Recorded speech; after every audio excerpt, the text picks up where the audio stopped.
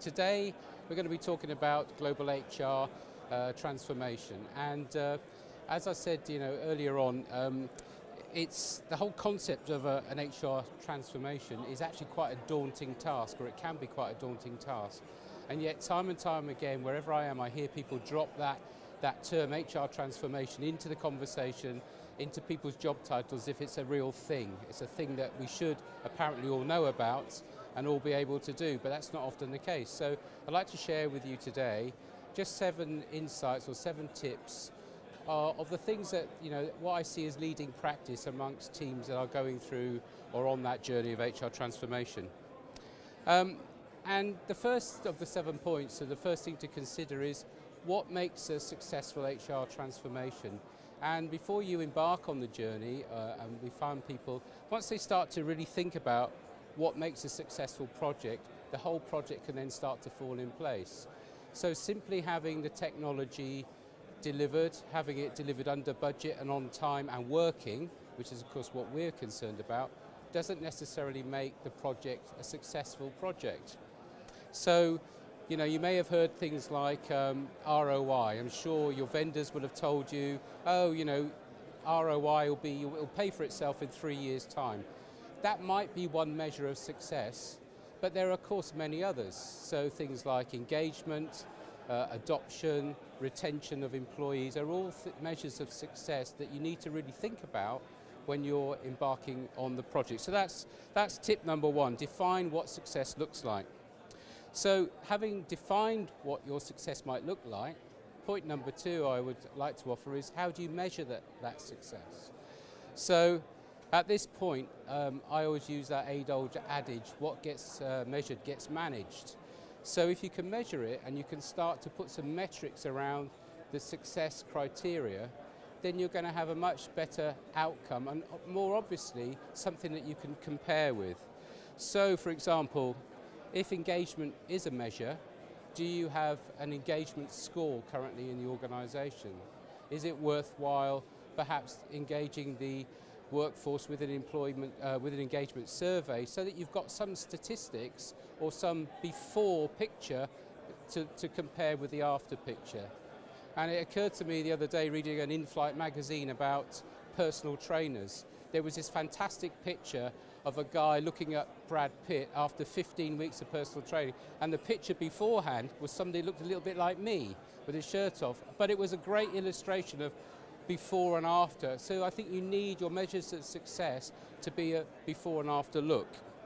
And choosing an individual to lead that HR transformation is a bit like choosing your personal trainer.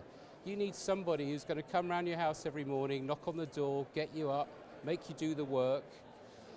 More importantly, motivate you, keep you motivated, but make sure that you're on track to achieve the things that you need to do.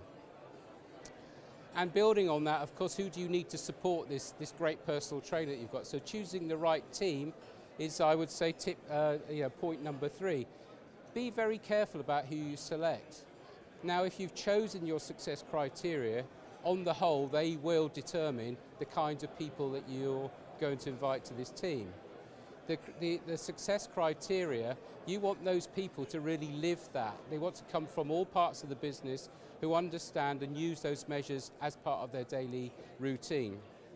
But also at the same time, right at the outset, we've seen that groups who really go through this journey are not afraid to change the teams up, to mix and match people up, because your skills and competencies required at the beginning of a project are going to be much different to those required at the mid and at the end.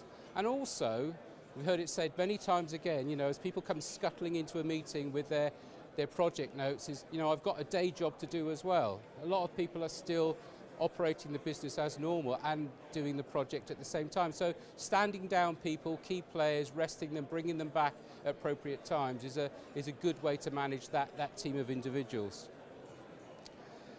Number 4, I would say, if I do my fingers, is setting clear objectives. Now I know that's it's a throwaway comment and quite glib and an obvious comment, but often projects progress, the focus changes, and you end up fixing processes that until the project started, until you embarked on the transformation journey, those processes have never been scrutinised or looked at, and suddenly here they are under the lens of a transformation project.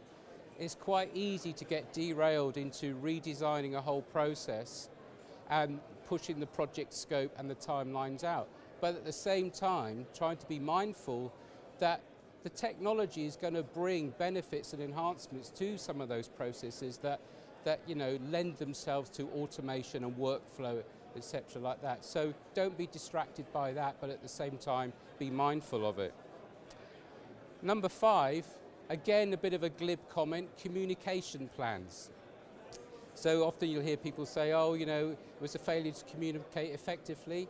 That might be the case. Now, nobody embarks on these projects without an intention to clearly communicate.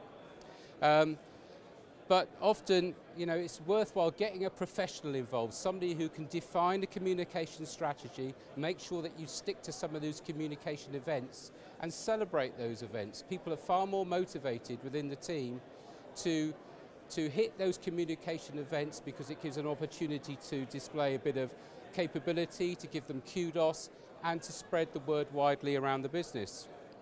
Penultimately, I'd like to talk about number 6, which is driving adoption. Drive it hard and drive it early.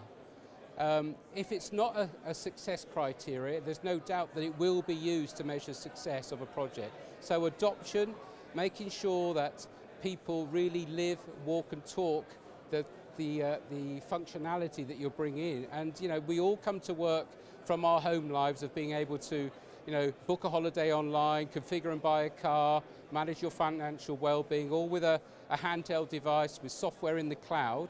But you come to work and that's often a different component. So make sure that people are using those engaging portals to drive engagement. And then finally, review the people and the process and the technology. They're not exclusive. Set a regular cadence. Make sure that people revisit those guidelines all the time, remembering that there's going to be no surprises and no misguidance at the end of it. And listening to what the speaker said this morning, we are in to use that American military term, a VUCA world, very volatile, uncertain, complex and ambiguous kind of time within business. So 2 things spring to mind, Brexit and Donald Trump. Thank you for listening, and come and see us on the Infor stand.